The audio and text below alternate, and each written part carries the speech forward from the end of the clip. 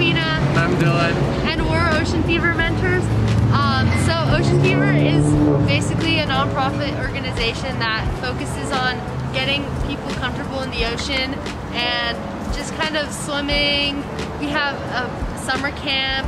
We work with kids, people of all ages, and we just kind of try to integrate our community to, you know, go out during these rough times. Hey everyone, this is Bill Brand, Mayor of Redondo Beach.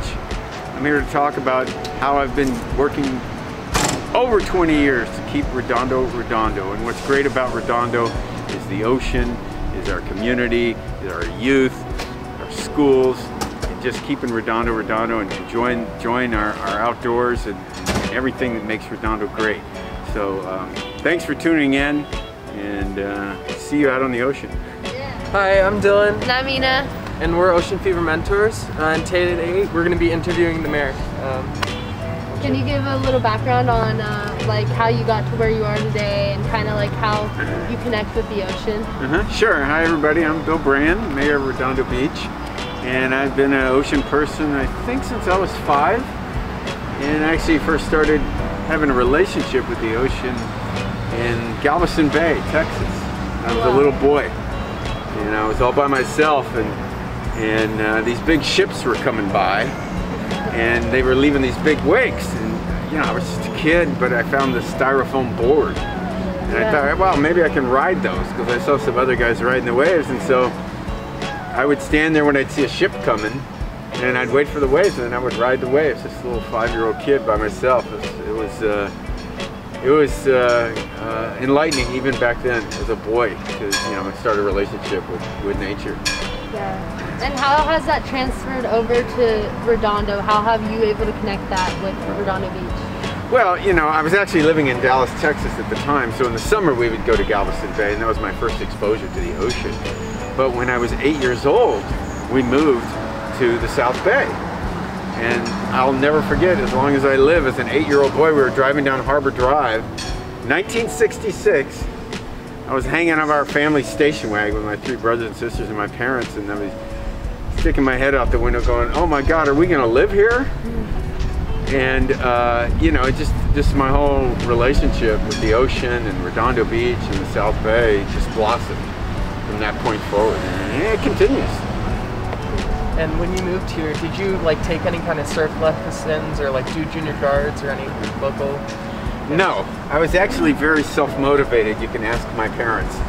I was a kid, and if I'd get up at 4:30 in the morning because I figured out that it would get light by about 5:30, and I would have to get my stuff and walk down to the beach with my friends, and just every day we were going to the beach and swimming in the ocean, and we were just all very drawn to it. So I saw the junior lifeguards, and I saw what they're doing. Boy, that looks like fun, but I was just self-motivated. I didn't really need a structure or anything, and we just, what we did, and we were so drawn to it. It wasn't hard. Actually, it's funny you say that, because our slogan this year for Ocean Fever is going to be #self-motivation. Oh, so it's perfect. So, I mean, how do you feel about that? Like, because we had previous years of empowering youth, and kind of, it's more of a recent thing we've been starting. So we've actually decided to like name it self-motivation because of everything going on. It's like hard to, a lot of people can't get out of the house, and maybe it's like, I don't know, a lot of people are going through mental health issues too. So stressful time. How do you think Ocean Fever can help get people out of the house? Well, I think kind of what you described, nothing against junior lifeguards. It's a great program, and frankly, if my parents had enrolled me in it, I would have joined it. But I was kind of hard to control. And I was just doing it on my own anyway.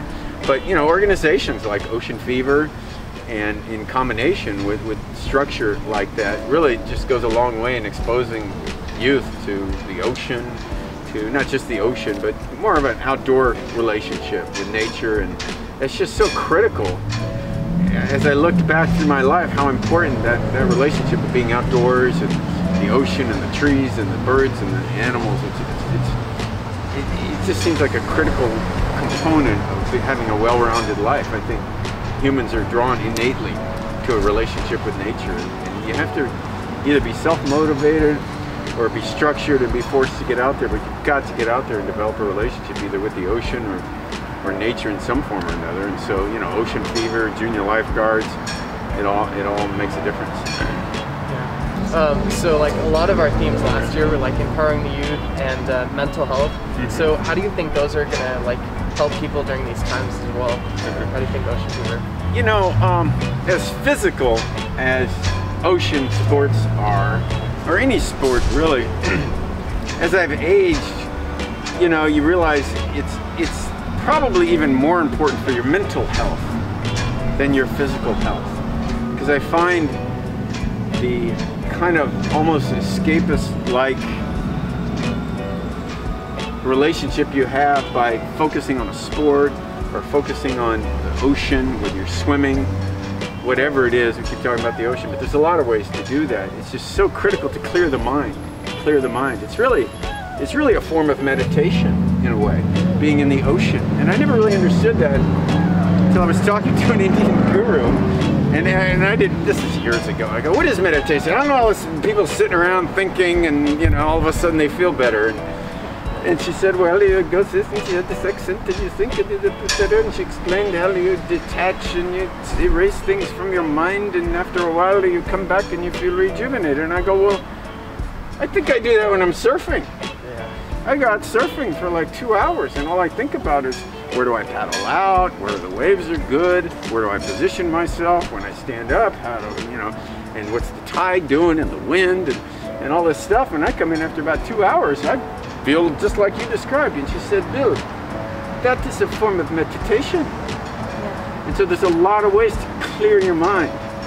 And so if you're foggy or you're depressed or you're not sure how to think about something, exercise, getting into nature clears the mind. There's a lot of ways to do it, but that certainly can accomplish that, whether you're just swimming in the ocean, swimming in a pool, riding a bike, listening to music.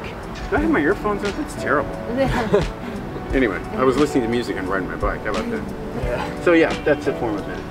I think honestly, a lot of us in Ocean Fever kind of feel the same. So it's great that we have like you like supporting us, like someone that like understands us, representing our community, I think. Yep. Oh, okay. So yeah, I think that's like a great thing to have that connection, because I think a lot of us don't realize that like we live like right here, like the ocean is such a great part of like just getting out. But I think what people's issue is right now is actually, it's not that they don't realize it's there, it's just that they can't get out of the house. Like, what would you give as one piece of advice for them to take that step to go from being inside their house to being able to exercise? Just do it. You know, it's like the Nike ad, just do it. And I find myself doing that myself. I mean, my whole life, you know, I've gotten out there, but there's times where we're all kind of down or unmotivated or kind of, you know, depressed even. And, you know, sometimes you just have to get up and start walking, even if you don't feel like it. You know, and you know, it's kind of a challenge I've had recently because I've been battling cancer. And I had chemo like a week ago, and just yesterday I was so just fatigued, and I felt tired. And I called my nurse practitioner. I told her how bad I felt. She said, Bill, get up, walk to the corner and back. I don't care what you feel like. Get up, walk to the corner and back. Just go to the corner. Can you go to the corner? I go, yes, I can go to the corner. Get up and walk to the corner and back. And I got off the phone, I got up, I walked to the corner and back, and I felt so much better. Yeah. And it wasn't much. Then she called me, she said, Bill, do the dishes. Do the dishes? You know, just do the dishes, fold your clothes, do the wash, keep moving. And so just that kind of, that first step, you know, it can be so easy and make such a big difference. So it's just really important to, if you're not feeling like you want to do anything, just take that first step. Walk out of the house, go pet the dog, do anything. And you might feel better just getting out in the open air.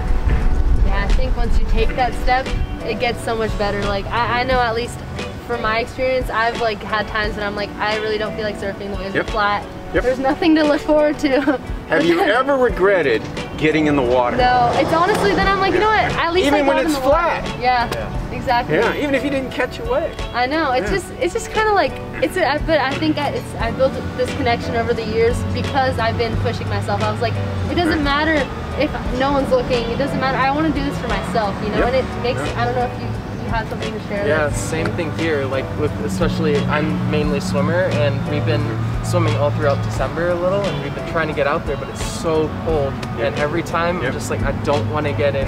But once I get in, and once I'm going, I adapt, and I feel so much better. It is like a form of meditation. And like, once I get out, I'm so happy. It's like a literal adrenaline rush. So. Sometimes it really helps to have a goal. I've done triathlons before, and you know, you got a date coming up. You're gonna have to swim a kilometer, you're gonna have to ride your bike 20 kilometers, you're gonna have to run a 10K or even a shorter one.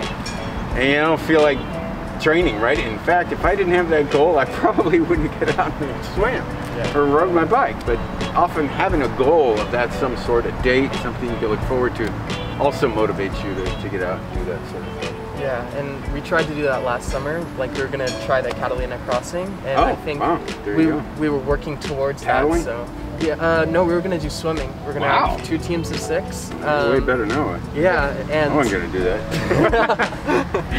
But the whole summer we worked up to it with the help of our coaches, and we swam more and more and more, and because of it, we all got faster, we all got better, especially the mentors. Oh, so, wow.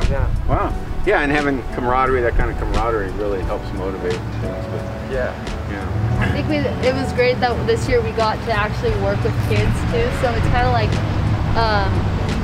Ocean Fever is giving a chance to the youth, the next generation, you know? I think it's important for us to like go through these times even when it's rough, because it's like we're the next people to have to be lifeguards, or like, so it's great that we have this, also this bonding with these kids that aren't that much younger than us, I'd say, and you know, all thanks, I mean, you've helped us out in a lot of races before, I know, for the Redondo Avenue swim, right? So I think myself and Councilmember Narenheim and Mike Ward, Rick Crump, and Brian Manejo kind of started that. With the help from the county. I just think it's great that like we have a mayor that like loves the ocean. I don't know, you know, it's good, that connection. Well, that's a big part of what being by the ocean is all about in Redondo Beach, and we kind of take it for granted, right? Far too many people take it for granted, but the Pacific Ocean's right there. I was at the farmer's market talking to some people from Pennsylvania. Wow. They're just in for the day, and they just couldn't believe they were staring at the Pacific Ocean. And it makes you stop for a second and go, wow, man, we get to look at the ocean every day if we want to. So it's important to appreciate what you have. But, you know, the ocean's just one way to get out and freshen your mind and reconnect with nature. You know, you don't have to be a swimmer, you don't have to be a surfer. You know, there's a lot of different ways to do it. And we have that at our fingertips here in Redondo Beach. And what makes Redondo like so special to you? Because there's like Hermosa, Manhattan, but what makes Redondo separate from those cities? It's less crowded. You know, Hermosa and Manhattan are way more densely populated, and Redondo has different offerings. You know, you're also right next to the Palos Verdes Peninsula, which is a beautiful view. We have a great school district. We have great youth programs. It just seems like more of a hometown feel for Redondo, and that's one of the reasons I became mayor, or ran for city council for 8 years, and then I became mayor for 4 years. And, you know, you're just trying to keep Redondo, so to speak, and it's really important that you stay focused on that, because, you know, change happens, and we could end up becoming like Santa Monica, just a megalopolis on the beach. And, you know, going back to when I was a kid, what I loved about Redondo and swimming in the Seaside Lagoon, you know, that's just a hometown feel, and where I think future generations want to be able to enjoy it. Where, you know, other people have other ideas. Do you have any like funny stories or like any incidents with the ocean that have like made you change, or like made you kind of like look back on it and now you're like, oh my god, how much I've changed, or how this affects me? Well, you know, I used to ride really big waves. So I would get held underwater for a long time. We had these things called 2-wave hold downs, where you're down underwater so long another wave comes before you can even surface. And there would be times where I thought I was going to die. There were times when I would get taken to the bottom in 30 feet of water, and you bounce off the bottom, and you say, okay, well, I guess this is it. right? And then there's like this relaxation that comes over you, and then all of a sudden you come to the surface, and then there's another one, right? Yeah. But then, you know, just those experiences just made me appreciate life in a way that I don't really think I would have ever been able to take in without having dealt with that a few times. Not a lot, maybe. I can probably count on one hand how many times I actually thought I was going to drown. Yeah. You know, or I saw a big shark. But just that relationship with nature doesn't have to be surfing. You know, and people do a lot of different things. Riding your bike, a lot of different things can bring those sorts of experiences. And so I don't want to focus too much on the relationship that I've had with the ocean, because people have a lot of different relationships. But it is key to have a relationship with nature of some sort.